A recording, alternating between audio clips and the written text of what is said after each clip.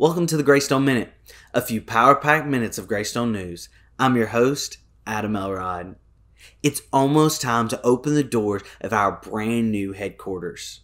In fact, phase 1 of our two-phase approach has already happened, and our operations, engineering, warehouse, and vehicle maintenance departments are all working out of our new Paulding campus.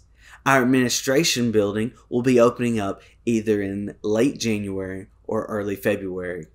There's been a lot of planning and preparation going in to this new facility. You can learn more about the details by listening to the latest episode of the Powerline podcast at greystonepower.com/Powerline podcast.